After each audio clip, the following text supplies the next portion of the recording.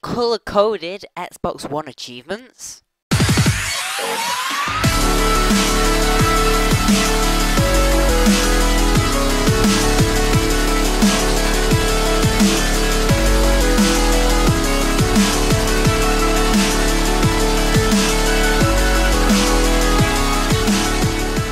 Microsoft, the creator of Xbox One, has officially announced that color-coded achievements will be available. This is the 23rd of October on a Wednesday. So, Microsoft has officially announced that your achievements can be color-coded to each player. This will be visible in local multiplayer where there's more than one controller connected to that one Xbox. So you will get a choice, be able to pick through so many colours, and you can. It looks to be quite an alright thing. Where the previous Xbox 360, you could, when you got an achievement, that person's controller had a light highlighted around the Xbox 360 logo, showing that you had an achievement. Whereas this is it's just a tiny bit better. When you're playing your game, you can have your screen color code the achievements to your specific requirements. So if you picked a blue achievement and your mate picked green, so your mate got an achievement but you didn't, then the green, then his achievement will pop up, but in green. If you both got the achievement, it hasn't been announced yet, but I would suggest it would probably do what the current Xbox did. It would show that one person got it in that colour, and then it would go down, and then the other person's colour would come up with that same achievement, I would have thought, unless it does like a split of both of the colours. Remember that the Xbox One can hold up to 8 controllers, whereas the PS4 can only hold up to about 4 or something, maybe 5. I'm not exactly sure. So this is a good way of sorting their achievement system out. It looks very good.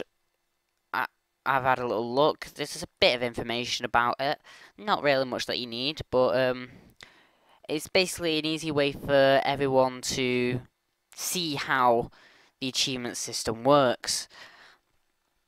And it's a great way if you're playing with other people in the same console.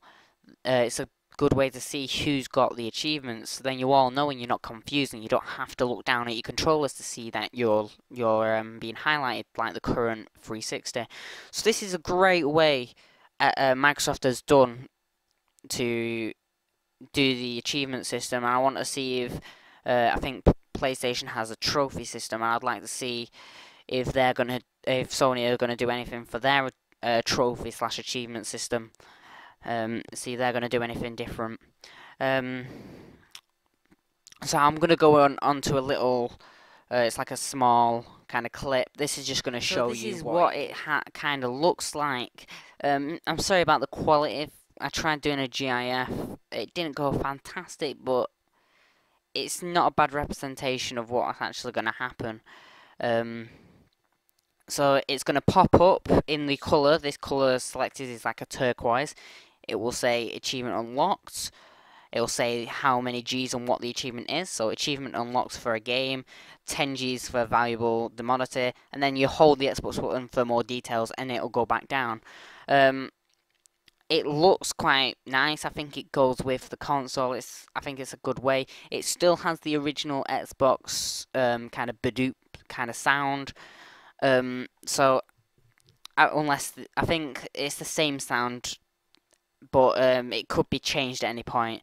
But I think it's the same sound. I don't think they've redone the sound. I think it's exactly the same sound file. But either way, that was a great sound. It was a good notify sound. It wasn't annoying in any way.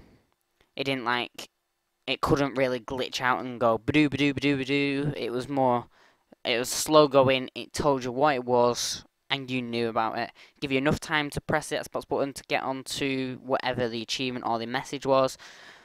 And it also gave you enough time if you don't want to press it, you didn't have to press it. So I've been Official Sugar Bear. Like, subscribe, fave, all that lot. I hope you enjoy all your weekends when that comes up, even though it is a Wednesday.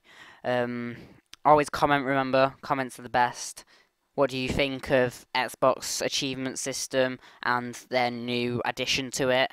And I'll see you all next time.